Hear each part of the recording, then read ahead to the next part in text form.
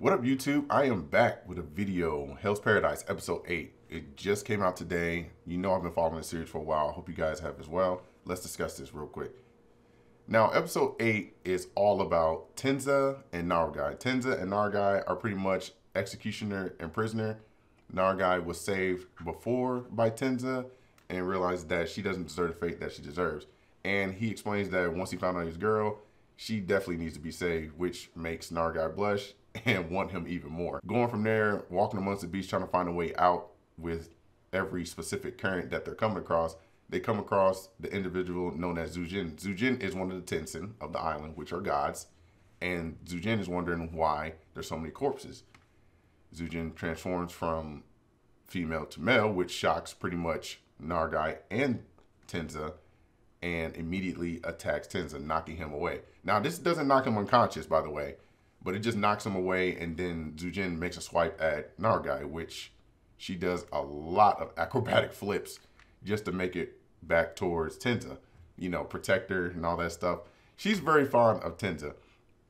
Now that Tenza is aware that the individual is strong, he does one of his ultimate moves, which cuts Zujin up. But Zujin pretty much can regenerate, so you already know what's going to happen. Zujin appears before them and is wondering why, you know, he's underestimating, you know, them. Of course, Tenza's sensei appears, Shion. Shion throws his sword, pretty much cuts the head clean off of Zujin and tells them to run. Of course, they all meet up together in a little small isolated area, a little bit away from Zujin, but we know Zujin's gonna come back because he knows the area more than they do. Shion introduces himself, been reading the currents and been trying to find a way out of there, just like them, now that his prisoner is dead. Of course, they're wondering what happened. Shion states that the cannibal courtesan, she tried to seduce him, which led to her death. And it was well animated and adapted from the manga specifically. I think it's great. I think that's fantastic for Mappa to do. Going from there, he's wondering why Narugai is so well protected by Tenza. And Tenza explains that, again, Narugai doesn't deserve it. It was more like a wrong place, wrong time type of deal. And trying to make an example out of Narugai is just wrong. Of course, Shion, you know, believes that if he feels so strongly, then it is what it is. And he also points out that he knows that Narugai is a girl.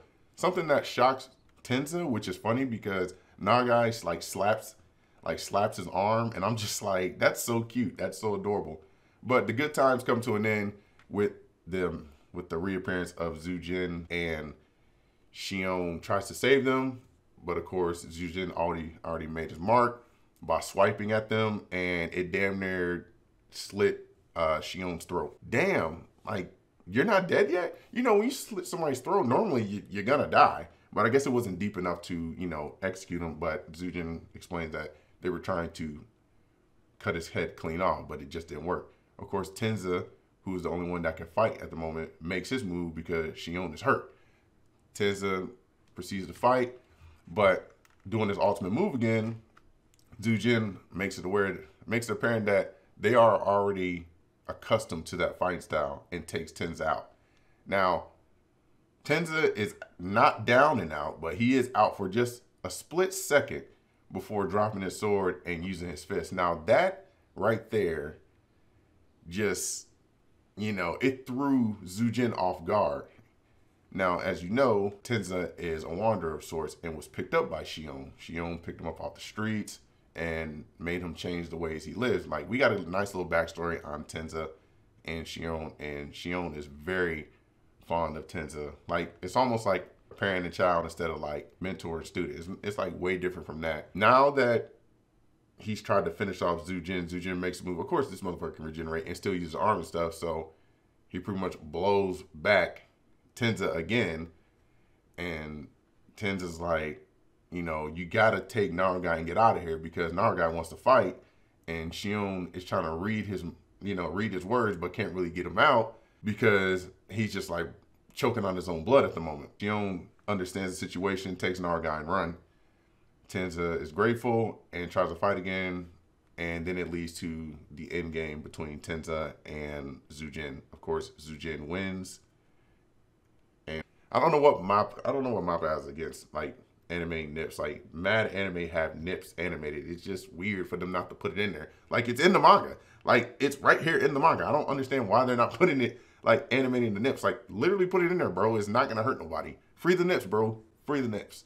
It ends with, you know, Narugai cursing Shion for not helping Tenza, but, you know, Shion's like, hey, he understood the situation, and there's no way we can beat this individual unless we gather allies. So that's going to be their next move, is to gather allies, maybe link up with Gabimaru and Sagiri to try to take down Zujin. Anyway, I hope you guys liked the video. You know, this was very good and sad in so many ways. Please like the video, share it amongst your peers, subscribe to the channel, make sure you turn notifications on, comment, tell me what you think about the episode itself. Whew. We're almost at the end game. Also, there won't be a new episode next week. The next episode is June 3rd. So make sure you mark this off your calendar. I won't be putting this out there next week. And, of course, follow me on socials as always. Holla at your boy. I'm off here.